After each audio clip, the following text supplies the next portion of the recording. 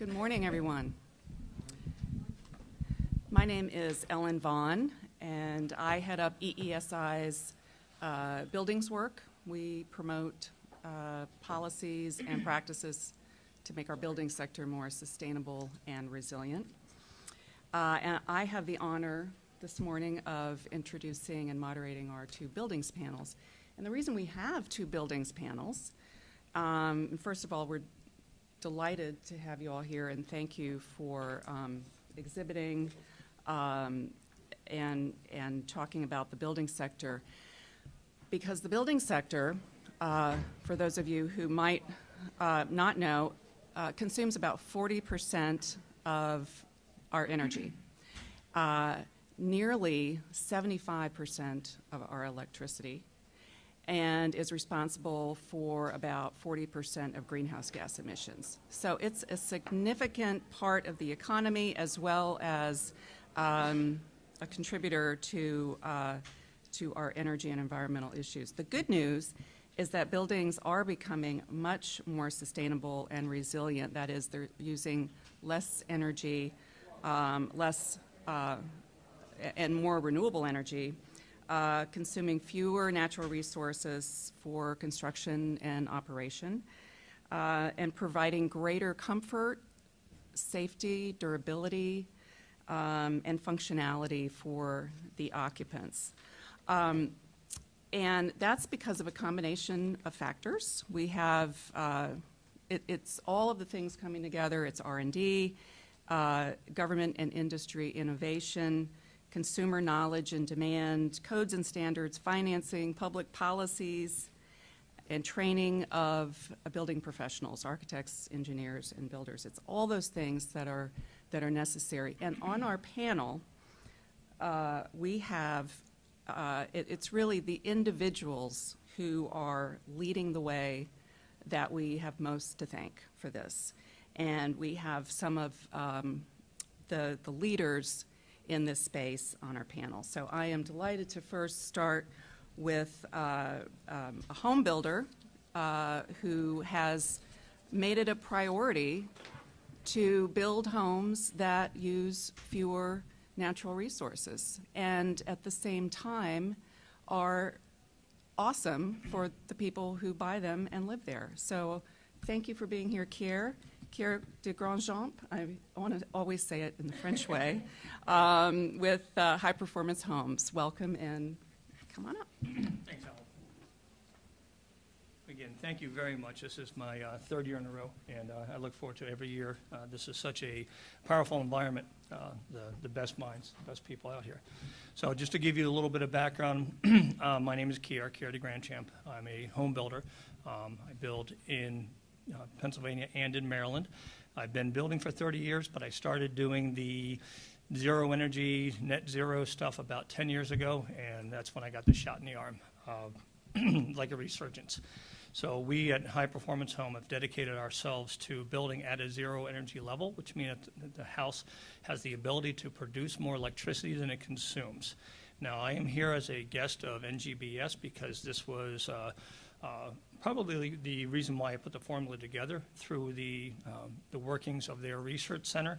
So about NGBS, the National Green Building Standard, which is the NGBS, it's a certification that goes well beyond saying a home is energy efficient. It provides independent third-party verification that a home, or they also do multi-purpose dwellings, apartment buildings, land development, is designed and built to achieve high performance in the 6 key areas that they hit. It's site design, resource efficiency, water efficiency, energy efficiency, indoor environmental quality or indoor air quality, and building operation and maintenance. Simply put, creates a better, higher quality place to call your home.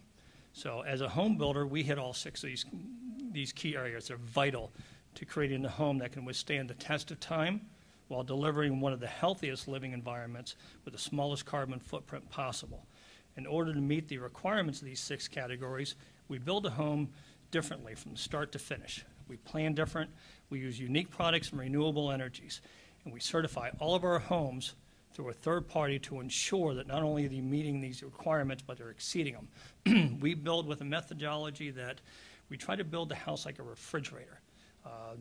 Once you close the refrigerator door, it doesn't require an awful lot of energy in order for it to maintain to that level. So we use a superior wall, which we can go into more later if you want to ask outside. So superior wall is a cast off-site, not a poured-in-place concrete, has a built-in R21.3, and then I go up from there and I use a SIP panel. SIP panel is a structurally insulated panel system. It's solid EPS, gives me close to an R30. So if I'm doing an R21 and an R30, then I spray foam / blow in my insulation to the attic, I'm getting R50. So as you can see, it's a very well insulated product. It's also very, very tight. I want to get down to a 1 air exchange per hour, which is where my energy modeling fits the best. I believe that in Maryland it is 3 air exchanges per hour, so we're exceeding those codes. But Home Innovation Laboratories certifies that the homes meet the requirements of the National Green Building Standard, which is only the residential green building rating system that is approved by ANSI as an American national standard. NGBS provides practices for the design and construction of all types of green residential buildings, renovations, and land developments. They're stringent third-party verified certification program ensures that the homes and apartments are built in compliance with NGBS and focuses on 3 primary attributes that are highly marketable in today's discerning customers. Healthy homes. They provide fresh air ventilation that improves the indoor air quality, limiting the pollutants and the contaminants in the home, preventing the moisture problems that can contribute to the mold and attract the pest. We do this through a series of techniques. One, we seal the home as much as we possibly can. But when we do that, you have to have a makeup air, which Zehnder is going to speak on more intelligently than I am.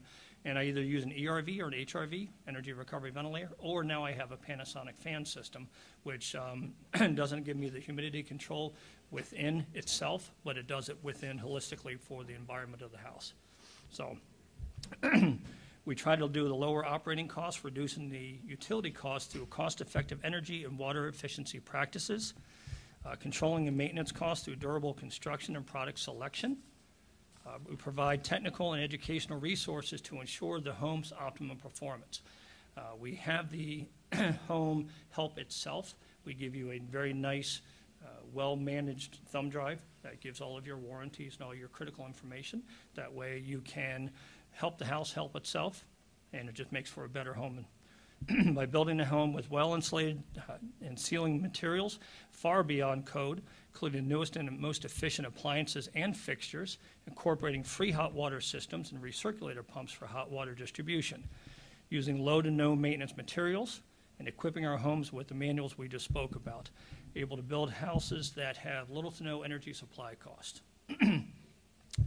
One of the things NGBS also wants to ensure is a lifestyle, promoting walkability, reducing the home maintenance through enhanced durability, preserving the natural resources through responsible land development practices. The beauty in third-party verifications and certifications to the homeowner is obvious, but not only being told by the builder, but your home is at the top of the performing by national certifying bodies like the Home Innovation, providing the assurance of it. The third-party verifiers, extra set of eyes at each homeowner's project. It's brought in to confirm green practices when not only specified and planned, but executed properly. If not, it doesn't get certified. It's quite that simple. As the ANSI-approved standard, the NGBS is also required to undergo regular updates by a public conscious process. This ensures the standard is ever evolving and improving to keep pace with best practices and building technologies. Local baseline codes can be somewhat stagnant. For example, in Pennsylvania, I'm building to a 2009 IECC energy code. However, the NGBS requires a much higher level of efficiency to benefit both consumer and the environment. I'm very interested to see how the smart home technology advancements will continue to play into categories like healthy home, lower operating cost, and sustainability. Currently, we're working with IBM Watson IoT technology to create a package of smart home innovation that will drastically improve these categories and more. So.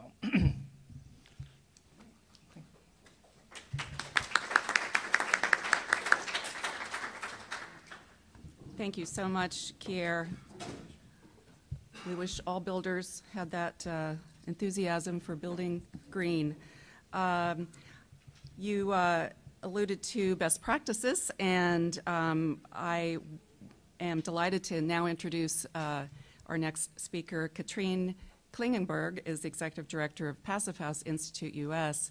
And Passive House, as many of you might have heard, is all about really reducing that energy load and getting the house as efficient as possible. And Katrin will tell you all the good details about that. Thank you, Ellen. I'm not sure I have enough time for all the good details, but it's definitely a very, very exciting concept that I have the pleasure to tell you about today. I'm the executive director of the Passive House Institute US, and there are a lot of really, really good reasons to design buildings to very low loads, as Alan mentioned. And our mission as a nonprofit is to transform the market and to make these strategies and practices best practices in the United States. So what are the reasons to design buildings that are very low load? So for one, of course, the energy consumption, we bring that one down, cost effectiveness of utilities that you have to pay for your building under operation. But there are a whole bunch of other really good reasons why you want to go to these low load homes. And some that are very popular, of course, are the increase of comfort in the home. You have no drafts, you have very comfortable surfaces if you insulate your building really well. You have very good indoor air quality, because if you build your building very airtight, what you also need is good filtration and dedicated filtration. So these buildings tend to be super, super healthy for people who have potentially some like chemical issues. For regular people who have allergies, you can trap most of the pollutants that typically come into the house if you ventilate just through open windows. And then there's, of course, also the factor of resilience. You want your building to be resilient if, for some reason, the power goes out. And these buildings are resilient. They can coast through power outages and stay comfortable for up to 5 days, even if the temperature is very high in the summer or if the temperature is very cold in the winter. So that's a big plus, right?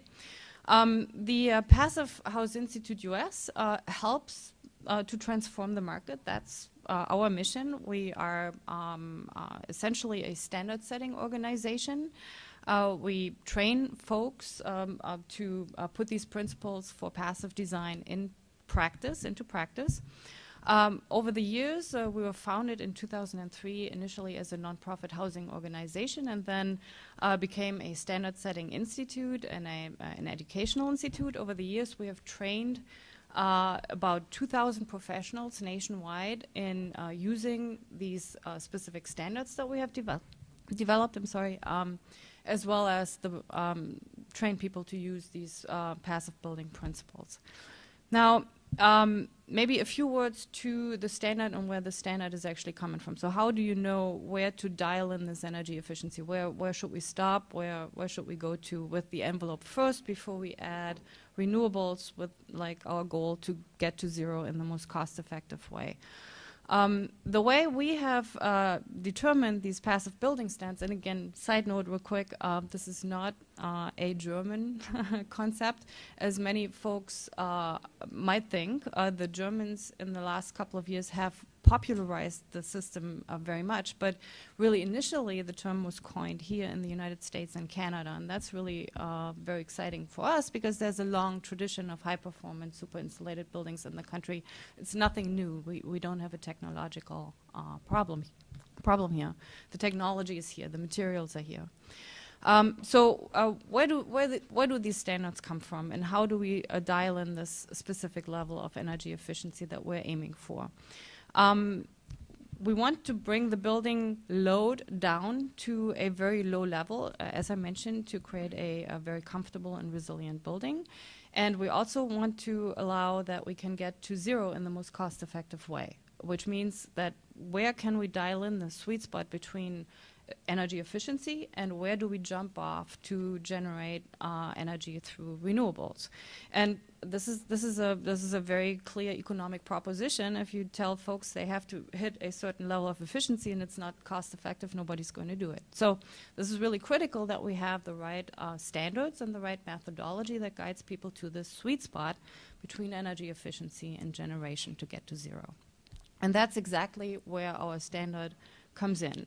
We have certain energy targets that the designer has to meet when designing a building for heating energy to be consumed over the period of a year, for cooling energy consumed over the period of 1 year.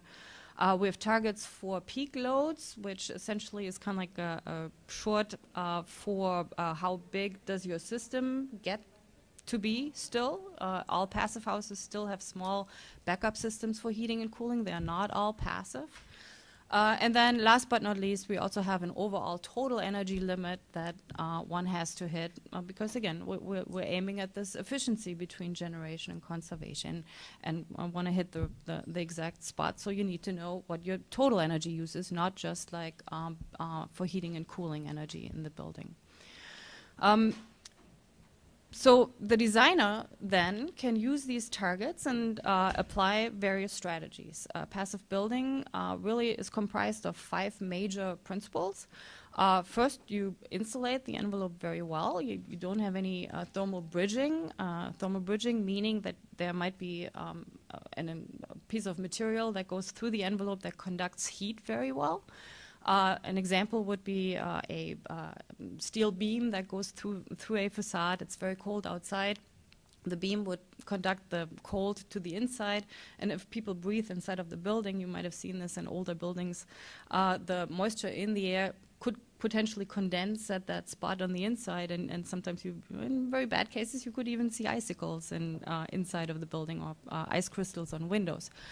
So that would be a thermal bridge. So the designer would have to avoid all these thermal bridges throughout the entire envelope. Now the insulation level is climate specific. You want to insulate the building appropriately by climate. So in Texas, it would not make a lot of sense to super insulate a building. Obviously, there you want to find the right balance for insulation between heating and cooling. Too much insulation might increase your cooling energy. Second principle is designing a building very airtight, because right now in our buildings we're losing a lot of energy through leaks and cracks in the building. That's completely unnecessary. If we seal our building up, this is a very cheap way to do this, actually very cost effective, then we can avoid most of the energy loss. We also want energy recovery ventilators to keep most of the energy inside of the building. We generate inside of the building to heat and cool. We don't want to vent that out of the building. We have then, as the last principles, we want to control our transparent envelope components like windows. So in the colder regions, the passive solar gain would be beneficial. In the warmer regions, passive solar gain, no good, right? We want to employ a shading strategy. So what we provide is a design guide, essentially, to dial in your energy efficiency as best as possible. Now, quickly, I like to end with where the market is going right now. So far, we've been very successful to get a lot of designers excited to take up this design methodology. And in the last 5 years, we developed a climate-specific passive building standard together with the Department of Energy. And certifications really have taken off. So Passive House Institute US is also certifying buildings. And initially, that was happening in the single-family market, but now we're seeing multifamily construction to increase exponentially, and even now commercial construction is coming online as well. And that's very exciting for us to see, because the market seems to be taking up these methodologies, not entirely on its own, of course. And this is where you guys come in, policies and developers and those who are interested in this level of efficiency, durability, quality, health. They all help make this market go. And the way the market is developing right now, we're very excited, and hopefully we will see this development continue We are seeing an exponential uptake, and by the end of 2017, we're looking at probably about 5 million square feet certified. Still a small amount of square feet, but the market is really picking up some steam. So thank you for all your work.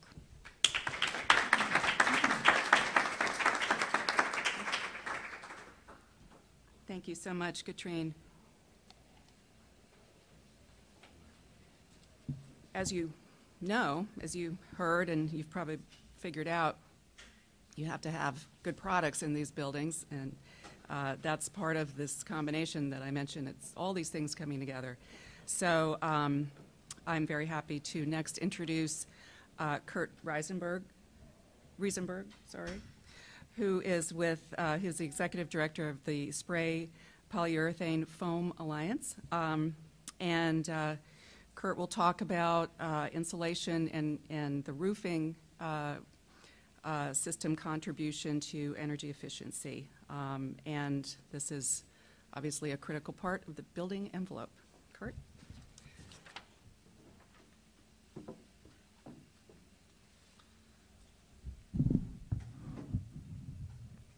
Morning, everybody. Thought today I'd try something new. I usually have my notes written down on a slip of paper that I scribble down before I walk into a room like this, but I'm trying it with the iPad today, so you're all playing along on the new experiment with me. I want to thank the organizers, the House and Senate Renewable Energy and Energy Efficiency Caucuses, of course, the Sustainable Energy Coalition and EESI for organizing this today. This is a great event. It's not often that you can get these types of interests and representative industries together in this type of, I'll just refer to it as an intimate setting, intimate here as well as in the exhibit hall. But, you know, we come together and talk about these types of issues in our nation's capital. It's a very exciting time, and I just wanted to express how happy I was to be here. So thank you for having us. Quickly on SPFA. So SPFA, the Spray Polyurethane Foam Alliance, is a 501c6 trade association. We are membership-based. Our members represent the value chain of the spray foam industry, so from raw material manufacturing through to the systems houses, the people that blend it and put all the stuff together and the special sauce, through to the distributors, and of course the contractors as the core of our membership by quantity and by focus of our attention, the folks that install this around the United States and to some extent around the world. So having that value chain under one roof does, of course, allow us to do some interesting things and move the industry a little bit quicker. It also tends to, you know, when you bring the family together, push people and challenge them a little bit. But overall, it's a fantastic setup for us to have. We focus on a lot of technical research and development activities. We have a national certification program that I'll get into in just a second. We have an annual convention, an EXPO. And we have a magazine, quarterly magazine, lots of resources on our website, tech docs, presentations from our past annual conventions. So if you're looking to learn all sorts of things about spray polyurethane foam, insulation, and roofing, our website's the place for you to go. I'm not going to spend a lot of time on spray foam benefits because I think that for the most part people have become widely familiar with those. Unless you've been living under a rock or don't have a television or streaming, it's widely used on things, past show Extreme Home Makeover, Property Brothers, Mike Holmes. All these TV shows have used spray foam. If anyone in the room is not familiar with it, it's the stuff when they spray it into the wall. Looks like shaving cream, expanding and coming up off the wall, and then it cures and hardens in place. Between the insulation, their insulation applications, we also handle roofing applications as an industry. These are different densities and a little bit different material, but it's all spray polyurethane foam. It's all very durable, and it all delivers the same type of energy performance. If you look at, and I will note that there are a couple different configurations. There's open cell, closed cell, some tweener materials. If you have questions on any of the materials themselves or the type of configurations, I invite you to come by our booth and chat with me for a couple of minutes. But putting all that together, you know, on a residential property, we have commercial applications as well, particularly on the roofing side. But putting that all together, we're going after that 40% energy savings in the home that comes from increasing the R value of your insulation, as well as, which is particularly important, the air sealing of the building. You know, you lose an enormous amount of energy through air infiltration or exfiltration. And spray foam, as you can imagine, when you spray it in, if you've ever seen any videos, it fills in all the gaps and voids and provides very substantial energy savings, along with an R value of, on the closed cell side, up around 6.5 per inch. So the other benefit of spray foam is indoor air quality. We've heard that mentioned a number of times here today. Ventilation is, of course, extremely important. As you're building these homes and buildings tighter and tighter, you know, a lot of things get trapped in there that you don't realize were in there before. Your pet smell, your carpet, furniture, stuff in the attic, stuff in your basement that's being, if you have your HVAC system in the basement, these things tend to get trapped in the house, so you need good filtration and good mechanical ventilation as you're making these homes tighter. And of course, we and a number of other organizations have a lot of documentation to explain how this should be done. But indoor air quality is extremely important. One of Spray Foam's benefits, we had Ty Pennington speaking at our annual convention about a year or so ago, and he talked about his mother, who has asthma and has respiratory challenges that are triggered by allergens and pollutants. And he spray foamed his mother's house, and she has been in fantastic shape ever since. And that really made him a true believer. Spray foam allows you to seal the home, keep the outside on the outside, and the inside on the inside, and reduce those types of triggers that are going to make life very difficult for asthmatics. A couple minutes on the PCP program that I mentioned, the Professional Certification Program for Spray Foam. It's an ISO 17024 accredited, internationally standardized and accredited program. This was developed a number of years ago. We rolled it out in the middle of 2013, and this program has been growing since. It focuses on insulation and roofing for the installers themselves. Spray foam, as very much is the case for any other technology, it has to be properly installed to realize the performance claims that you're looking for. And the installation of spray foam can be a little bit technical. It can be a little bit challenging. So having a national certification program is sort of an easy button that's been developed and rolled out by all of the elements and participants in the industry and the value chain along the lines of a standard is extremely important. And we put this together hoping that this was going to provide, as I said, an easy button to commercial property owners, homeowners who don't want to understand the technology, want the energy saving, and just want a sense that they're hiring someone. In addition to the experience, they have the requisite knowledge, skills, and abilities demonstrated by our certification program as a resource to the customer. So just in the last few years, we've had almost 1,500 professionally, fully certified professionals across 45 states. We have most of the preparation, but all of the testing is available online. We have the participation of 35 manufacturers in this industry. This is not a huge industry, but that is an enormous number, frankly, of manufacturers for an industry our size. But they're all participating. At our 2017 annual convention, we had 225 written exams and 73 field exams where they actually have to do the spraying, which is more than the combined 2 years prior to that. When we rolled the program out. So that really shows a lot of growth and a lot of acceptance and participation by the industry. So for, again, an industry our size, we're very excited about that. I'll take the minute or so that I have left to talk about the big picture. So all the technologies and intent behind them that you see and hear here today are intended to focus on using the best energy sources to make the most of that energy and use the best technologies available to make the most of that energy, and to do it in a way that's sustainable and produces comfort and satisfaction for the users or the occupants.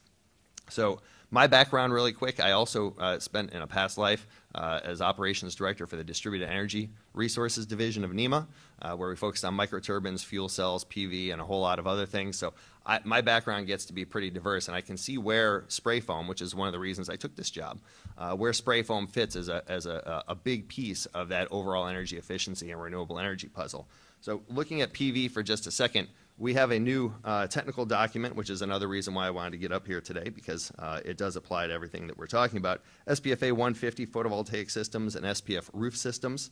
This is a tech doc that was completed just in May 2017. It recognizes the self-flashing properties of spray foam on a roof. Again, we're talking about typically PV roof applications.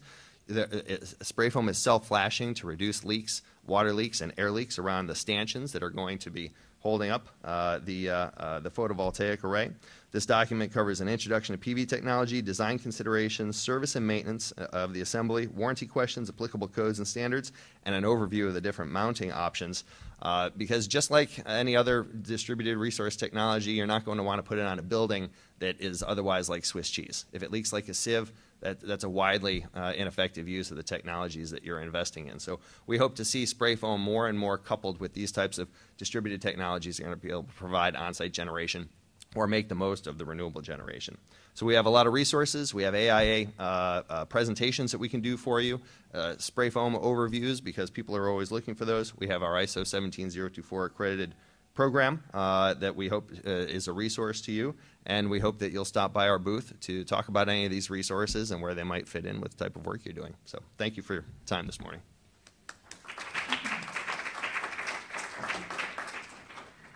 Thanks so much, Kurt, and we appreciate you returning this year and being here. Finally, I am delighted to introduce John Rockwell. You've heard a lot about the importance of ventilation. Energy efficiency is wonderful, but if you seal up the building and you don't provide ventilation, that can lead to bad things, sick building syndrome. John is a technical sales engineer with Zehnder America, and we'll talk about heat recovery ventilation, energy recovery ventilation, a critical new product, not so new, product in sustainable buildings. Hi, everybody. Before I start, I just want to find out to know your audience. Before Katrin's description of the Passive House requirements, who here is very familiar with Passive House levels of building performance? So not a huge amount of people. It's a fairly simple standard to meet, and ventilation is not, is certainly balanced ventilation is certainly a required part of Passive House ventilation, but you don't need Passive House levels of energy performance to need good ventilation. And the architect in me, who for years and years spent endless fees on wondering about crown mold and chair rail heights and symmetry and proportion and things like that, and completely overlooking indoor air quality, assuming that that would just happen, it's kind of a bad thing. So, so it's good to know who your audience is when I talk to people here. I do want to underscore the importance of all these energy standards should have comfort as one of the primary goals. All the clients that I had as an architect didn't necessarily care if it used a third of the energy of what they could already afford. I mean, that's important and that's critical for our natural resources, but the first thing I noticed when I walk into this room is not its proportions, it's just how stuffy it was when I first came in, and I think that's true for almost everybody. So we encounter this problem where trying to save energy, the primary way to do that, as Katrin already said, is to make the building airtight. If you stop leaks from a building that naturally occur, especially when there's a difference in temperature between inside and outside, and what's called the stack effect occurs, you're going to encounter a lot of heat loss. And so maybe some of you have master bedrooms with 10 recessed can lights that you have on a dimmer, but you go up in your attic and you see that you can kind of see light coming through there. That's a major source of leakage in your house. So the most important thing to do to save energy, whether you're achieving Passive House levels of energy consumption or not, is to make your home airtight. And that flies right in the face of what so many building inspectors I've encountered say. You got to let a house breathe. You have to make a building breathe. You don't have to make a building breathe. People need to breathe. Pets need to breathe. Yes, anything that has formaldehyde in it or off-gassing, whatever furniture is made of and the glues, that needs to be removed from a building. But that can be done in a much better way than the typical bathroom fan. Almost all of us have switches in our bathroom that we turn on, either that turn the light and the fan on or just the fan. But think about it for a moment.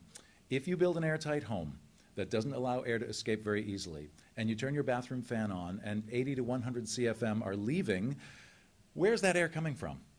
If your fan is removing air from the bathroom, that means it's bringing that same amount of air into the home.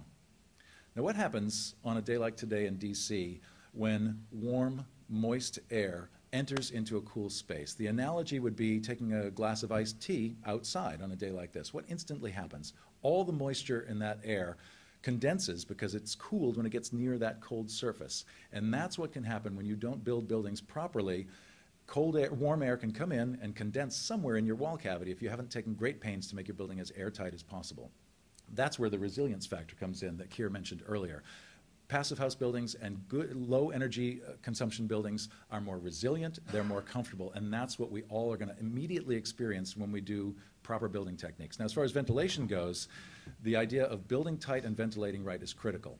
And when you get low-load homes with great energy efficiency, exhaust-only ventilation is not really going to cut it. You need to have a way that is quite common in Europe to do that, and that is you meet the intent of the code to evacuate moisture and odors from kitchens and bathrooms with continuous ventilation out of those spaces. But at the same time, you bring the same amount of air through a very controlled strategy, one duct in through the outside of the building.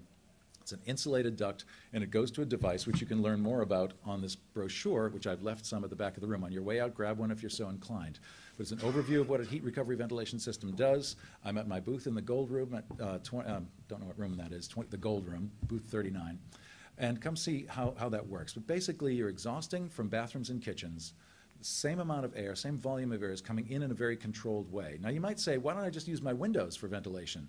Well, on a day like today, you would be increasing your air conditioning costs, right? You don't want to leave your window open on a day where it's 90 and very humid. Or even if you live in San Diego, where the temperature is quite nice outside, if you live in a downtown urban environment, you can't really leave your windows open. Or if you live in Brooklyn, you're not necessarily going to leave your windows open. The street sweepers might go by and cause all sorts of contaminants to be able to come into your building. So an airtight building does not mean that it's stuffy. It means that with proper ventilation, you can have superior indoor air quality compared to the outside. And if you go to the lengths of making your building really airtight, perhaps by using spray polyurethane foam, and having very, very rigid airtight or very low air changes per hour, you're going to need balanced ventilation. So provide air tightness, bring fresh air in, filter it, as any good HRV or ERV system does, and you will provide superior indoor air quality. Now, who's heard of an HRV prior to today? HRVs, just a smattering of people. Heat recovery ventilation is a means by which, when you bring that fresh air in and are exhausting stale air, the two meet in a contraption called an HRV or an ERV. HRVs simply transfer temperature. So if it's 70 degrees inside, and in wintertime it's 10 degrees outside during the polar vortex here, you have a temperature difference of 60 degrees. You don't want to use your window for fresh air ventilation. It might feel good at first, but your thermostat is going to recognize that, and you're going to use more energy, even though you've taken great pains to make your building low energy. In a heat recovery ventilation device, you can capture about 90 to 95% of that temperature difference simply by the air streams passing one another through an airtight heat exchanger, and as much as 95% of that temperature difference is recovered. So your 0-degree air as it comes in is warmed up to about 60 to 65 degrees and then is supplied to spaces, keeping CO2 levels down, enhancing sleep, keeping cognitive functioning going. It's quite an amazing system. Now, in a climate that has severe moisture conditions like we have outside today, an HRV is not going to cut it. You need something called an ERV. That's nothing more than an energy recovery ventilator. That has a membrane in it that also allows heat transfer from one airstream to another, but also transfers up to about 2/3 of the moisture difference in the air. So if you're bringing in Washington, D.C. air on a day like today, and you have a home that's well insulated and doesn't require a lot of cooling, you may have met your cooling loads by air conditioning, but you haven't met the dehumidification requirements, which is really where a lot of the discomfort comes from. If you can dump a lot of that moisture that would otherwise be brought into the house with an HRV, but divert it to the outgoing airstream with an ERV, you'll lower your cooling loads as well. And that's how a well-designed, balanced ventilation system can work in harmony with the other aspects of low thermal bridging, good windows, good air tightness, and low energy consumption, a low energy budget to make a home work really, really well, or any kind of building really, whether it's commercial or individual single-family homes, multifamily housing, schools, yoga studios, that all benefit from balanced ventilation. Any questions? Good. Thank you. Take a brochure. Okay, say amen to that. Building as a system. And by the way, I will mention a resource that I think is very, very useful, called the Whole Building Design Guide. It's managed by the National Institute of Building Sciences, which, by the way, has a congressional charter to advise Congress on building-related issues. But the Whole Building Design Guide, WBDG.org, talks a lot about how all these systems interact. We have a couple minutes until we have to end this panel. So I'll leave it to everyone whether or not we want to do some Q&A or you want to have a little break. There's a question. There are a lot of different building standards, and everybody says here the best ones is less brand, including the International Green Building Code. What's the difference materially between these different building standards? Did everybody hear that? Good question. Difference between all the different building standards. There are codes and standards. There are building rating systems. It's apples and oranges. It can be very confusing. Would anybody like to, Katrin? I'll go. Excellent technology. Our trainers generally like to say building codes are kind of like the worst building that you're allowed to build by code. So that's the kind of like the bottom line, really, and then everything beyond that is a step up. There are some standards that ratchet up the green building aspects, but not so much necessarily the energy efficiency. So you want to be looking at which additional standards or rating systems are looking at a holistic green rating program, and how are they looking at energy. So most of those programs will combine those two things, green building aspects as well as energy, and it's up to the consumer then to decide which level you want to attain. So, yeah. Green Building Code is developed and sanctioned by the American Institute of Architects. So when you're hiring an architect, don't they have to meet that standard? No. They go from there? No, they don't. Code, you have to meet code, but and that right, yeah. But I mean, and then after that, you pick what your client would like to go to. Yeah. Thanks for that. Good question. Anyone else? Michael. I have a follow-up question on the balanced ventilation front. ERVs would, in what circumstances would you be looking at installing those systems? I.e., how low on an air change per hour basis would it make sense? Yep. To put Sure. an ERV, and where do you see the retrofit versus new construction trade-off for? And do you see this more in retrofits or Yep. would you apply it more in new homes? Okay, so a house that has maybe built in 1800 and is extremely drafty and has never had any insulation put in it or any air sealing may not experience the regular benefits of balanced ventilation.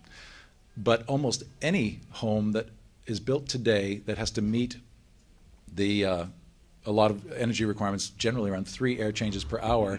Even a house around 5 air changes per hour is done with a blower door test. I'm sorry if that means nothing to you, but it's a way of testing relative leakiness from one building to another. Even I want to say as high as 5 air changes per hour. Our culture has gotten to the point where builders can build in a way where you can get very, very good air tightness, and if you only use exhaust-only strategies, you're not getting full effectiveness out of that exhaust-only fan. Yes, it may be working. Yes, it may remove odors immediately, but it may be struggling. The fan may be struggling because you've built the house so airtight, or you'll have to open a window. So below about 5 air changes per hour is done by a blower door test at 50 pascals pressure difference. You will benefit greatly from heat recovery ventilation. That doesn't mean that the ROI is next year, because the cost of installing a cheap bath fan is very low. But it isn't just about electric consumption, it's about comfort. In an HRV system, you are intentionally providing fresh filtered air to sleeping areas. That air in the daytime when there's nobody sleeping generating CO2, that air cascades out of those bedrooms, ventilates the rooms that are not bedrooms, and then makes its way to the exhaust locations, creating an entire scheme of continuous ventilation for the whole house. And you intentionally want to ventilate a house about 0.3 air changes per hour. So every 3 hours, all the air has been replaced with fresh filtered air, not by opening a window, but by high heat recovery. Your second part of the question is, it's a little harder to do in retrofits because you have to open walls and put some ductwork here and there. But if you see, I don't want to get into any proprietary information, but we have a unique duct system that does fit into 2x4 stud walls. You can come see me at the booth in the gold room about that. So, thanks. Question about the ventilation system. Oh, good. Compared to, talk about cost or money and all that, compared to a regular forced air system, if we supplement the system with a full ventilation, what percentage of the cost of the air conditioning in the new building would that imply? Say a single-family home freestanding. In percentage of the new HVAC if we add your device? Wouldn't everyone love to walk out with exactly that number to say yes or no? Yep, no, what I'll say is that if you can make your building airtight and properly insulated for your climate zone, you will reduce the size of your heating and cooling system so substantially compared to the way they're typically designed that there's room left over for a ventilation system. Okay? So I'm not going to give you a percentage. You can calculate the amount of energy recovered by a heat recovery ventilation system and calculate the storage capacity of a cubic foot of air and calculate BTUs and apply a cost to that. I can't do that on the fly right at this moment, but let's put it this way. Anyone who's heard of mini splits and knows that for 1 unit of energy applied to a air-to-air heat exchanger mini split, you get 4 to 5 units of energy out of that. With a ventilation system, for every unit of energy you put in, you get about 20 to 30 units of energy saved. So the coefficient of productivity is gigantic with a heat recovery ventilation system. So the higher efficiency it is, the better it is, and that's critical. So. Thank you. I think we're going to have to end on that note and make room for our next panel. Thank you all so much for coming. Thank you to our panel. Really, really appreciate all of you being here.